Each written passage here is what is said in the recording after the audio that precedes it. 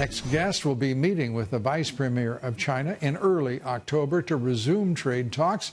And joining us tonight, we're pleased to say, the Treasury Secretary, Steve Mnuchin. Great to have you with us, Mr. Secretary. Great to be here with you. Thank you. Hey, let's start with China and the United States and where we are in the negotiations, if they can still be called that. Well, I think, Ambassador Lighthizer and I have been at this now for a while under the President's direction. And the President's been very clear. If we can get the right deal, he wants to do a deal. If we can't get the right deal, he's happy with the tariffs. And the Chinese position does not seem to have migrated toward anything approaching an end to the theft of hundreds of billions of dollars in intellectual property and technology, to balance trade as a precept of any agreement. Well, from our first meeting with President Trump and President Xi agreed that rebalancing the trade deficit was a priority. We've been working 2 years for that, and you're right, it's gone in the other direction. So the President is determined that we have to have a fair and reciprocal relationship with trade, and it's been a one-way street. It has been a one-way street since the beginning of the Chinese adventure, if you will, has it not? And to think that right now, agriculture is going to be the #1 export of the United States, the world's only superpower, the most advanced economy, and my God, we're locked up around soybeans and agriculture. It's just an extraordinary, to me, as an outsider looking in, it's extraordinary that would be our first move forward.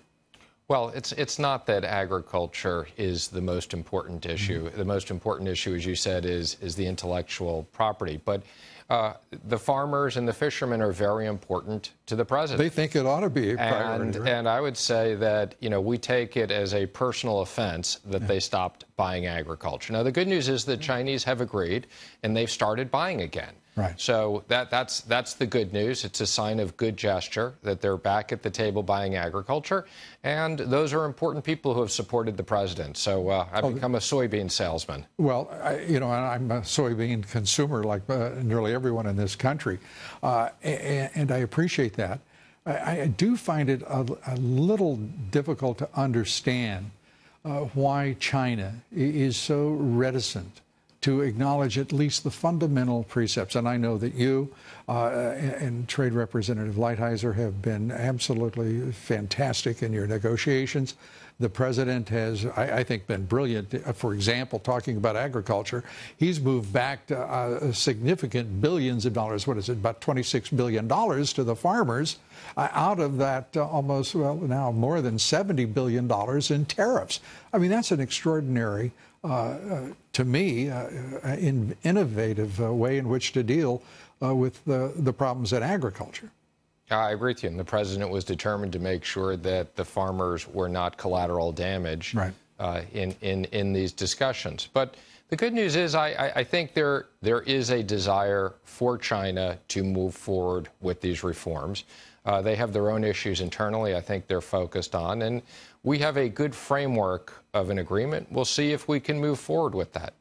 And we mentioned that Sheldon Adelson was telling, apparently, according to the reporting of the Wall Street Journal, that that he didn't think it was such a great idea to proceed with tariffs and to disrupt the relationship. But understandably, most of his revenue comes from Macau.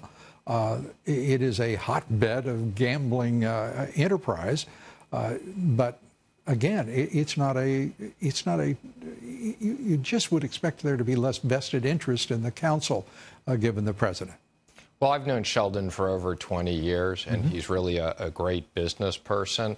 And No doubt. He's been a great supporter of the President during the campaign when other people weren't stepping up. Sheldon was stepping up. So I do think he has the right intentions. I mean, as you said, he does have interest there. But I think one of the issues is he has pretty good perception from having done business in China, and that's really his counsel. But Sheldon wants to see the right outcome here. He understands the issues of intellectual property, and this is the first president that's confronted these issues. It is stunning when we think about the chronic year after year trade deficits with China, and Wall Street arguing that it is not a zero-sum game, that there is no effect on economic growth, even though we know that it does affect national savings, and it does, in fact, reduce the rate of economic growth in this country. This president and you and Lighthizer have stood up against the Chinese.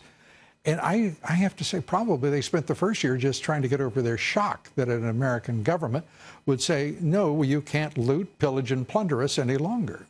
Well, as you know, the president not only likes tariffs, but he uses them strategically. Absolutely. And he's right. If it weren't for the tariffs, nobody would be at the table negotiating.